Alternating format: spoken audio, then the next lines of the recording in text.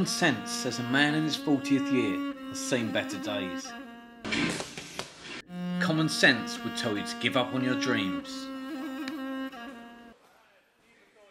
Common sense says you can't teach an old dog new tricks. Everybody learn till die.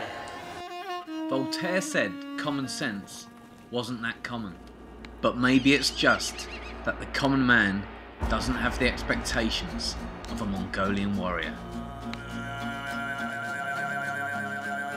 Never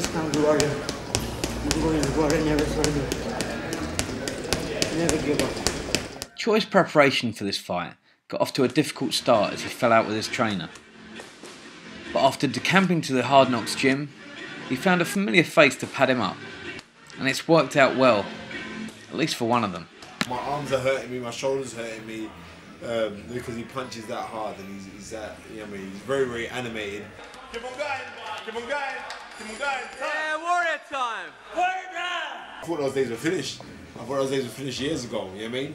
But them days are back now, so they're going to be back for this fight and I'm happy.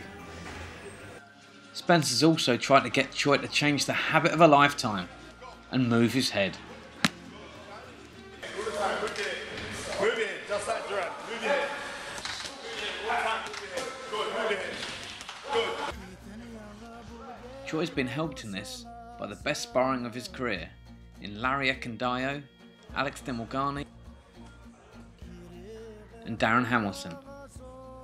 3 guys who make him pay if ever he gets lazy. My training is best ever. And as camp nears to an end, his improvement is stark. In Jackson Asiku, Choi knows he faces the toughest task of his life. But even with his advancing years, he's never been more confident. I'm telling you, boys, I'm back. So 39 old, I'm back.